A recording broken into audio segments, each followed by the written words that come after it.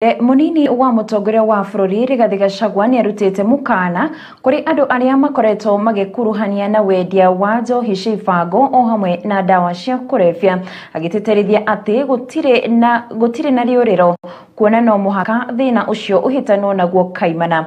Akire hindi ya korora kamanda wa borithi wa Juja John Misoi uria ukomete thibitari ni thutha wa gutharikirwo ni muingi kana hindi ya mugururio wa kuhitana na Shangamwe wa Kiambu, augite gutikumakania ni kana bara ino ni igutoranio nayo. Doctors have told me you are doing well. You are the surgeon. How did it go? Went well? Oh, thank you. Welcome, Your Excellency. We received our patient yesterday. Yes.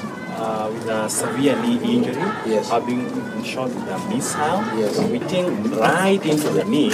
Having gone through the patella tendon. The patella tendon is the tendon that joins the patella, the kneecap, and the shin. It's called the tibia. So it had also torn some ligaments inside the knee. But we were able to arrest the bleeding, we moved the arrow and to repair all the tendons that were injured.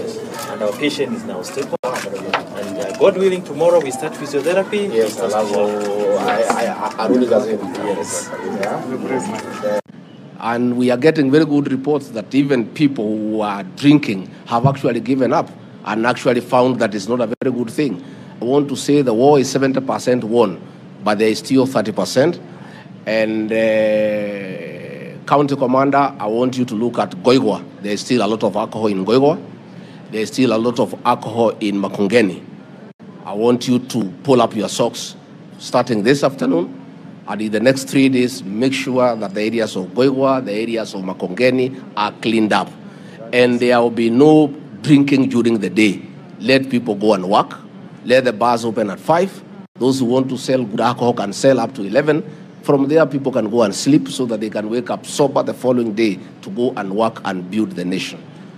I want to ask our courts to know that the judges and magistrates are also parents, and their children are not immune to drug abuse and alcohol abuse. I want to request them to be fair to the people of Kenya and allow us to carry on with this exercise. Much as we want people to go to court to seek justice, we want to ask the courts, let them hear the complainants, let them also hear the government, and then they can make a determination.